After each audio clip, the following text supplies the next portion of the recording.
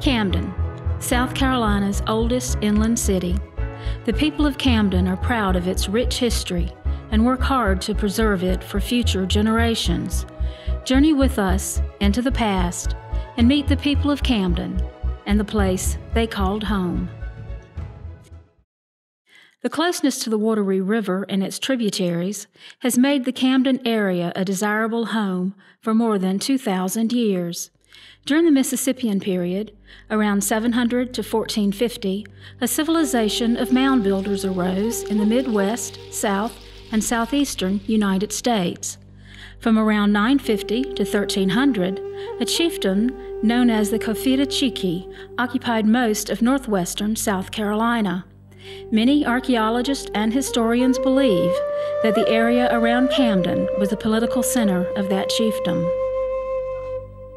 By the time English settlers landed in Charlestown in 1670, the chiefdom had broken up into several small groups. One of those groups, the Wateree, continued to occupy a town in the fork of the Big and Little Pine Tree Creeks until the 1740s, when encroaching colonists pushed them further north and west. The Wateree eventually joined the Catawba Nation, which is located on the North and South Carolina border. Camden's strategic location on the Wateree made the area very attractive to English settlers. A trading route known as the Catawba Path, one of the oldest documented travel routes in the Southeast, ran through Camden. The path travels from Virginia to present-day Augusta and was part of a network of other trading routes that tied the interior to the coast and to points north and south. In the early 1700s, English settlers used portions of the path to move their trade goods between Charlestown, the interior of South Carolina, and further inland to other trading partners.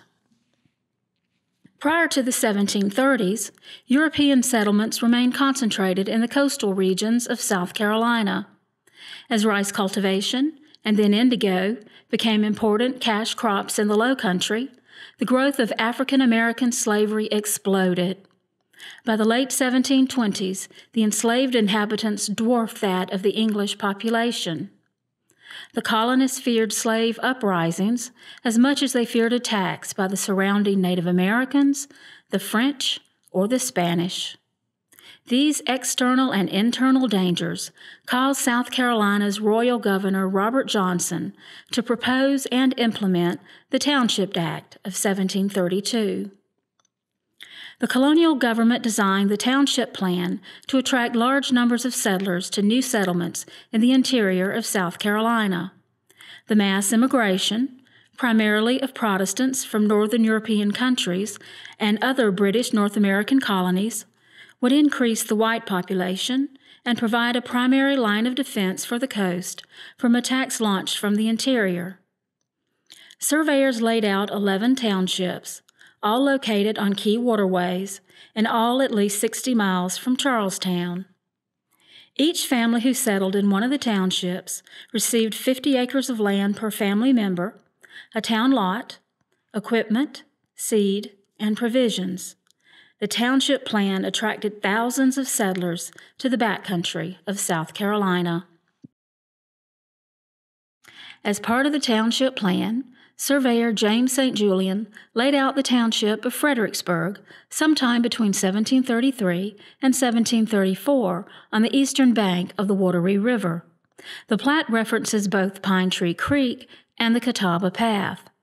In 1751, a group of Quakers, mainly from Ireland, took up land in the area. One prominent member of their community was Samuel Wiley. Wiley, a surveyor and merchant, worked with the Native Americans as a colonial agent. His friendship with the headman of the Catawba, King Hagler, was crucial to the safety of the settlement. King Hagler, who was shot and killed in 1763 by the Shawnee, is known as the patron saint of Camden. The town of Camden commissioned an iron effigy of King Hagler to serve as a weather vane for their clock tower in 1826. Today, he continues to watch over the city from his perch atop the tower. Joseph Kershaw, considered the father of Camden, arrived in Fredericksburg Township in 1758 to establish a store for a Charlestown mercantile firm. Soon, Kershaw and his partners in the firm petitioned the colonial government for land grants along Pine Tree Creek and other areas that they thought would be good for the development of the town. Their first plat is marked Pine Tree Hill, and the store they established was called Pine Tree Store. Eventually, the partners owned enough land to lay out the first town plan. That 1774 plan spanned the area from present-day Gordon to Fair Streets and from York to just below Wateree Street. A public square was centered at Bull and Broad. Based on the Philadelphia model, the town had extraordinarily wide streets, and land was set aside for public services, a church, a market, and a fairground. The first written notice that Fredericksburg was renamed Camden was in an Act of Assembly of 1768, establishing a circuit court at Camden, lately called Pine Tree Hill. The name change is attributed to Joseph Kershaw, and the town was renamed to honor Charles Pratt, 1st Earl Camden, for his support of American colonial rights in the British Parliament. For the next several years, the people of Camden concentrated on establishing their homes and making their community a better place to live. Then, in 1776, South Carolina joined the other North American colonies and declared their independence from Great Britain.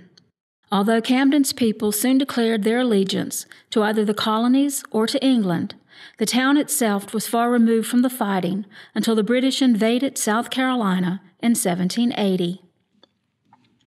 After the fall of Charlestown, the British Army under Lieutenant General Charles Lord Cornwallis planned to occupy and pacify South Carolina and then to turn north to march against North Carolina and Virginia. To accomplish this, the British raised several units of Loyalist companies and established a series of fortifications across South Carolina. Once again, Camden's strategic location on the Wateree River and as a gateway to the interior was as important to the British as it had been to the Native Americans and to the early European settlers. On June 1, 1780, Camden became one of the British Army's most important garrisons. 2 months later, in August 1780, the British routed the American Army at the First Battle of Camden, where the Patriot forces suffered one of their worst defeats of the Revolutionary War. For the next 5 months, the only organized forces standing against the British Army in South Carolina were small bands of partisans. In April 1781, a second Battle of Camden, known as the Battle of Hobkirk's Hill, took place. Although the Continental Army was again defeated, they remained a cohesive fighting force and a continued threat to the British Army. Soon after the Battle of Hobkirk's Hill, on May 10, 1781, the British put Camden to the torch and retreated back to Charlestown. Although the war continued until September 1783, the people of Camden quickly returned to rebuild their battered city. For many, it was a time of rejoicing as prisoners of war returned home, and a time for recreating the town that the retreating British Army had destroyed. A few buildings escaped the torch, and they were soon joined by many others, a testament to the strength and resilience Camden's people have always shown to adversity.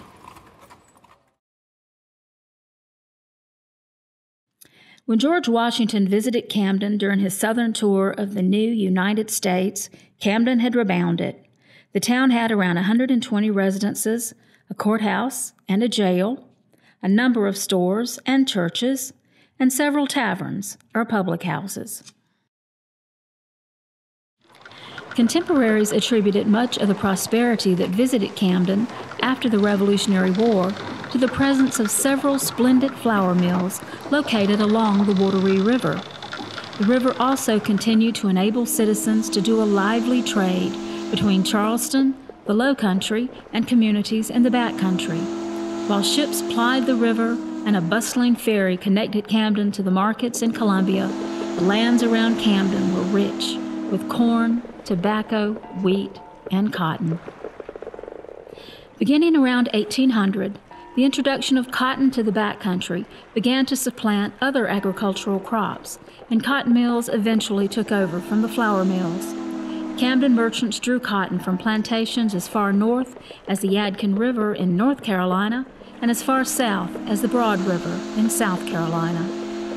Camden's newspapers were filled with notices about boat arrivals and departures. A number of craft plied the waterways to bring goods into Camden and to carry off the large quantities of cotton filling the stores and streets. The inland port of Camden was booming. A 1798 plan of Camden shows a well-laid-out town with several public squares and a fairground. At this time, most of the homes and industry were located in the lower town, around the original colonial-era settlement.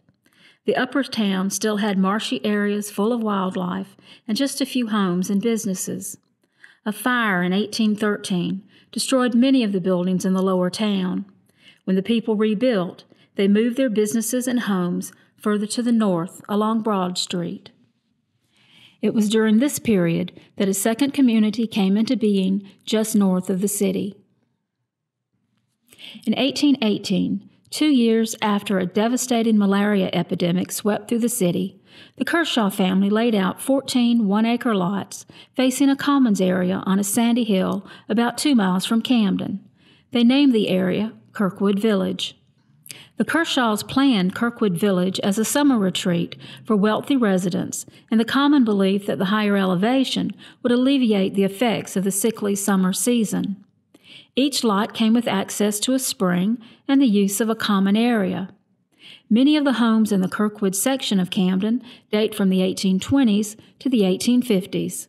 They share common architectural styles that were prevalent in the antebellum South. In 1825, Camden welcomed a noteworthy visitor when the Marquis de Lafayette, hero of the American Revolution, visited the city on his tour of the United States.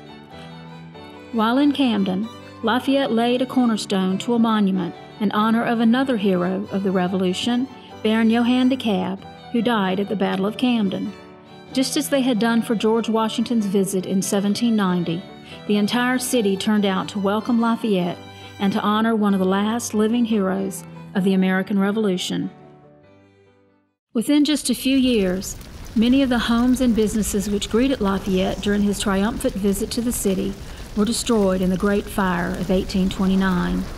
A contemporary account described the awful conflagration as a sweeping devastation that destroyed the whole of Broad Street on both sides from York to King Streets. In 1 hour, the flames enveloped the entire square. When the people at last managed to put out the fire, the most valuable part of town was a heap of smoldering ruins. Yet again, the Camden community pulled together as they rebuilt their homes and stores just a little further north along Broad Street. Just as the physical fabric of Camden continued to change and grow, the population also changed. Old Camden families were joined by new residents, both from other states and from other countries. A number of Scots migrated in the early 1800s and established themselves as merchants and bankers. Irish immigrants came to work on the Wateree Canal in the 1830s, and Jewish families settled in Camden both prior to and after the Civil War. Each year, as longtime residents left Camden for profitable western lands, new residents moved in and all contributed to the vitality of the city. Camden's African American population, both enslaved and free blacks, also continued to grow. Although the majority of African Americans were enslaved on outlying plantations, the city had a large community of free persons of color. One well-known member of that community was Bonds Conway. Conway, born into slavery in Virginia, arrived in Camden in 1792. Within 1 year, Conway became the first enslaved person in Camden to buy his freedom using money he earned through various commercial enterprises. When he died in 1843, Conway left his family a legacy of endurance, courage, and respect. Another free person of color in Camden was Lafayette George. We learn about George from the remains of an old wallet found in the wall of the Robert Mills-designed courthouse. Born in South Carolina around 1827, George was a carpenter. The notes and receipts found in the wallet included city tax receipts and store receipts for clothing and food. There were also 2 passes, which gave George permission to travel from place to place on good behavior for several days at a time. How frightened must Lafayette George have been when he realized his precious papers were missing. War came to Camden once again in the 1860s. Although Camden was well behind the front lines, the war touched everyone. When the fighting began, 80% of Camden's white male population volunteered to fight in the Confederate Army. While some Camden men fought with the Army in the North and West, others served in the Home Guard. On the home front, women gathered food, clothing, and other goods and sent packages to the soldiers fighting in the field. Camden was also home to a large Confederate hospital and several convalescent facilities. 6 men born in Camden rose to the rank of general in the Confederate Army. A pantheon to those 6 generals stands in a local park. A great deal of information about the South during the Civil War came from the pen of a local Camden woman, Mary Boykin Chestnut. Chestnut, both as a much sought-after hostess and as the wife of a prominent planner and politician, heard and experienced the war in a unique way. She wrote part of her journal while staying in Camden at Bloomsbury. Later, Chestnut edited her diary for publication at her home, Sarsfield. Mary Boykin Chestnut's A Diary from Dixie is a definitive commentary on the civilian view of the Civil War. After the Civil War ended in 1865, Camden's economy continued to rely on agriculture, lumber mills, and cotton mills. However, within a few years, Camden added another important aspect to the economy, which greatly aided the city's recovery from the war. From the 1880s until the 1940s, Camden was a thriving winter resort area. For decades, northern and midwestern visitors flocked to Camden to enjoy the area's mild winters and a variety of outdoor sporting activities. From early November until late April, numerous hotels and rental houses provided homes for visiting tourists. During the season, guests participated in parties, dances, picnics, hunting, polo, horse racing, and golf. The ease of traveling to Camden was another part of the city's charm.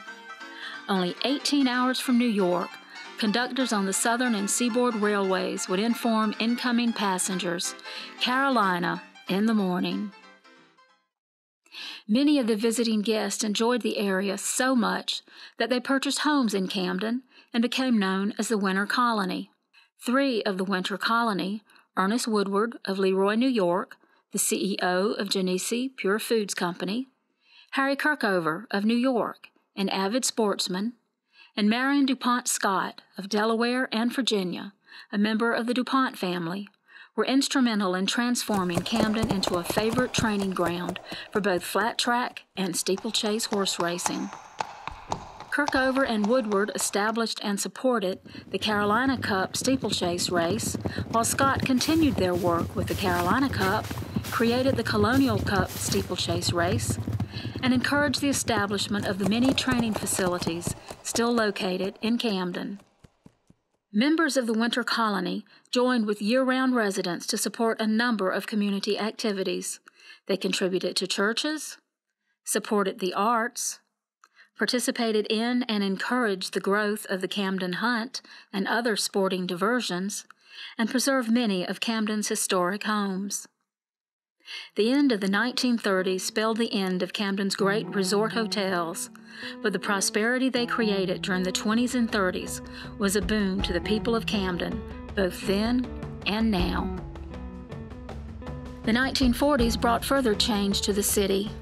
Prior to World War II, Camden was home to 2 important pre-war military activities.